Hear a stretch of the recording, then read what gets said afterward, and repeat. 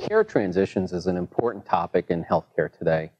What it means is when patients go from one setting of care to another. So let's say a patient is being discharged from the hospital and going into perhaps a nursing home, or going for home health care in their own home, or going to see the physician in their office.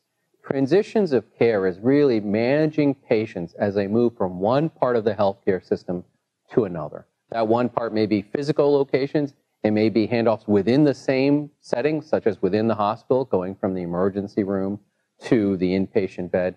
But essentially, care transitions is managing patients as they move from one part of the healthcare system to another part of the healthcare system. And we know how essential it is to manage that process well. Patients spend time in all parts of the healthcare spectrum, not just in one place. And so as you move from one part to another, there's always vulnerabilities for patient safety issues or quality of care issues.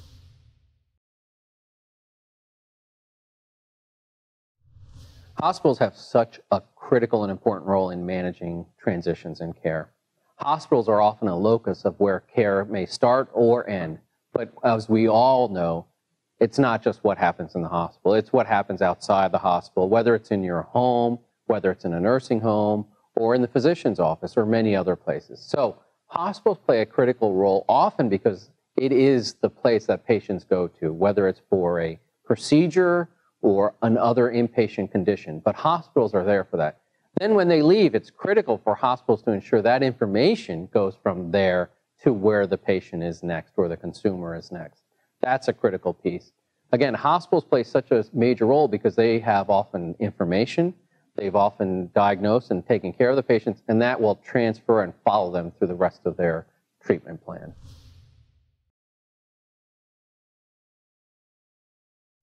Readmissions is kind of the gateway towards care transitions or care coordination. So readmissions is not just because of a failure or a deficiency in what happened in the hospital, but it's also what happened during the transitions in care. Did the patient go see the physician or the provider after they were discharged for follow-up care? Was the patient able to continue all their treatment, their medications and others after they were discharged from the hospital? Did the next provider know what was absolutely necessary and important to that patient and their clinical care after the hospital? So hospitals play such a critical role, and that gets into partnerships. Partnerships at the community level are essential to care transitions. Hospitals working with other clinical providers, hospitals working with social service agencies, hospitals working with everybody in the community that have a stake in the health and health care of their community. So hospitals play a great role in convening, in partnering, in providing that locus of information back and forth about the patient, and really in being part of the healthcare system.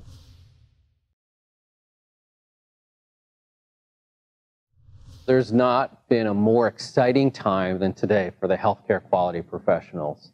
We know that quality of care is job one, and we know that it's an essential element of all the redesign that's happening in healthcare, both clinically and from the financial side.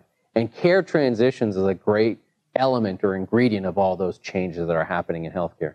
So the quality management professional is involved in how do you measure quality as it comes to care transitions, number one. Number two, they get involved in improvement efforts around care transitions. The quality professional is often the quarterback, the facilitator in working not just within the hospital or the nursing home, but across organizations. So the quality professional is critical to that.